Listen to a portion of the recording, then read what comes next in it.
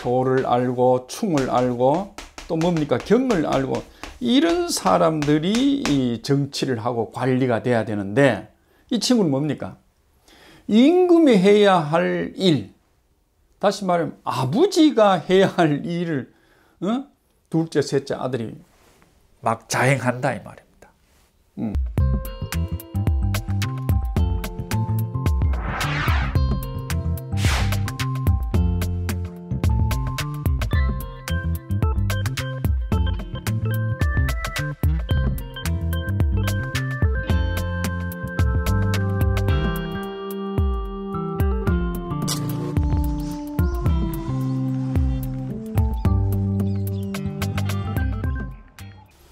공자가 위 계시라.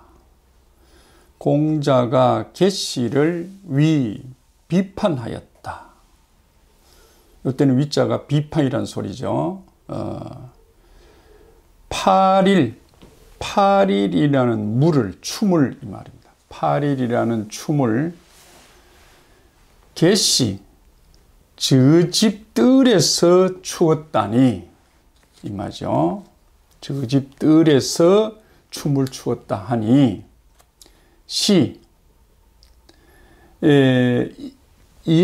이죠. 지시대명사 이 8일 춤을 얘기합니다. 8일 춤이라는 것을 이 말입니다. 8일 춤을 자기 집 뜰에서 추기를 용납을 했다고 하면 이 말입니다.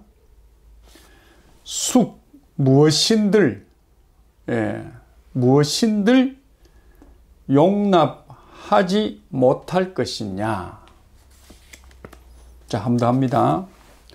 아마 계시라는 친구가 다음 장에 이어 나오고 있습니다만은 노나라에 개손씨, 그 다음 맹손씨, 숙손씨 같은 3대, 그죠? 3대 아주 권력가 집안들입니다. 그 중에 한 사람 계시를 얘기합니다. 그 공자님이 계시라는 대부죠. 계시를 이는 곰곰이 생각한 게 아니고 이때는 비판했다. 8일이란 춤이 있는데 이 안에 춤이라는 소리 들었습니다. 8일이라는 춤이 있는데 그 춤을 계시 저 집 뜰에서 추었다고 하니 이때는 동사가 됩니다. 추었다고 하니 이런 행위입니다. 이런 행위를 용납하는 사람이라고 하면 용납이 가능한 사람이라고 하면 앞으로 무엇인들 누구가 아니고 이것들은 누구가 아니고 무엇입니다. 무엇인들 용납하지 아니하겠느냐. 그러니까 이보다 더 큰 일을 한다, 할 수 있다 이런 얘기입니다. 후에 계시가 쿠데타로 자기가 모신 임금을 또 밀어내는 소위 사건도 일어났죠. 그걸 일찍이 공자님이 이제 비판을 했습니다. 우리도 그런 거 있죠. 아버지한테 대드는 사람, 형님한테 대드는 사람, 그죠? 선생한테 대드는 사람. 그것을 아무렇게 여기지 않는 사람이라고 그러면 더한 일도 할 수 있을 것이다 하는 얘기를 여기서 하고 있습니다.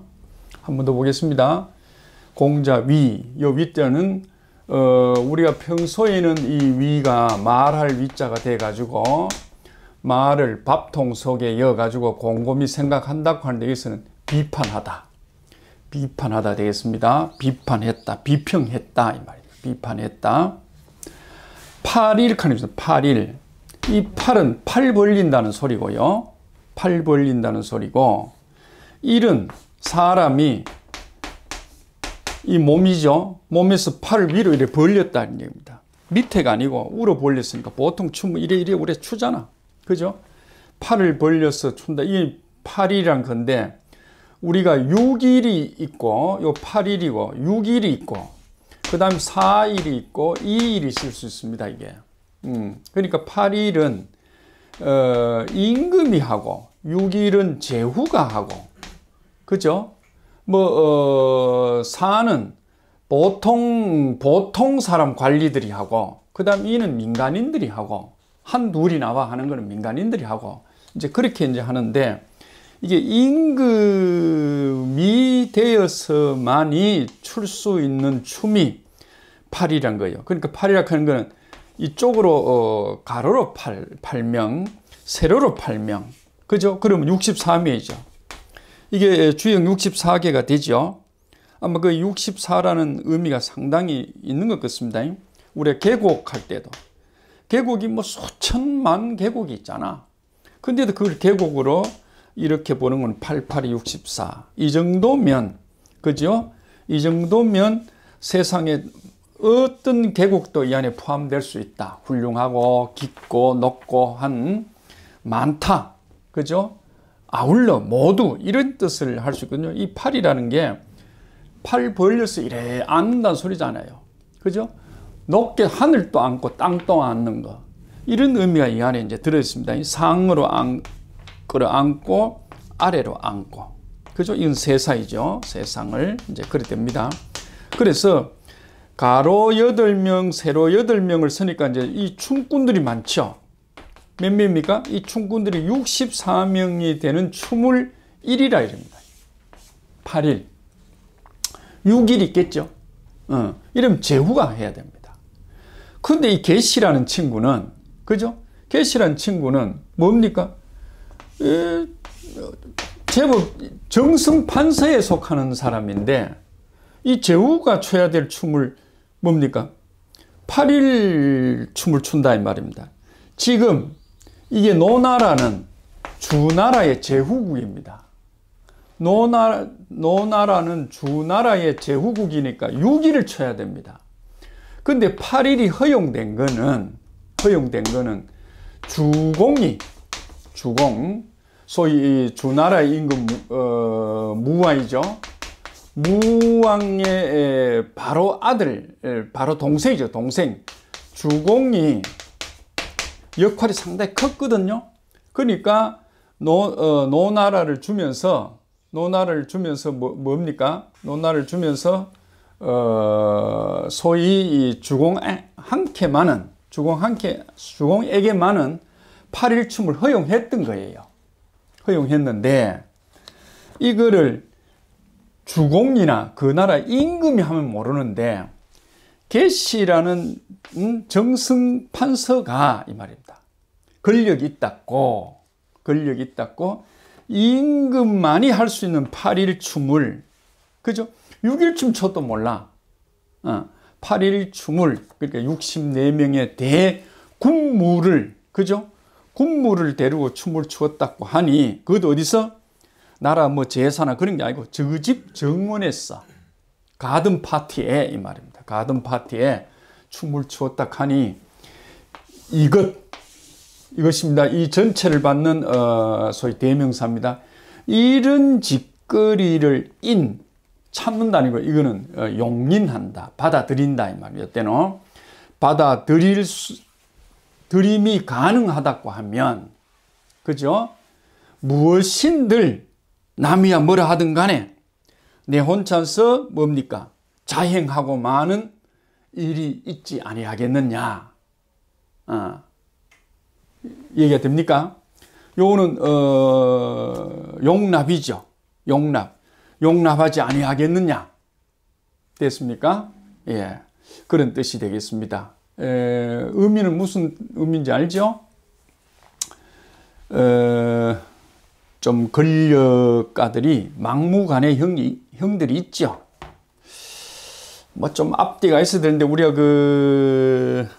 앞에 언급했던 위정편에 보면 적어도 효를 알고 충을 알고 경을 알고, 그죠? 효를 알고 충을 알고 또 뭡니까? 경을 알고 이런 사람들이 이 정치를 하고 관리가 돼야 되는데 이 친구는 뭡니까? 임금이 해야 할 일, 다시 말하면 아버지가 해야 할 일을 둘째, 셋째 아들이 막 자행한다 이 말입니다. 아버지 옷을 막 입고 아버지 해야 할 일을 서슴없이 나가서 한다 이 말입니다. 그죠? 그건 좀 곤란하죠. 임금만이 해야 될 그 예가 있잖아요.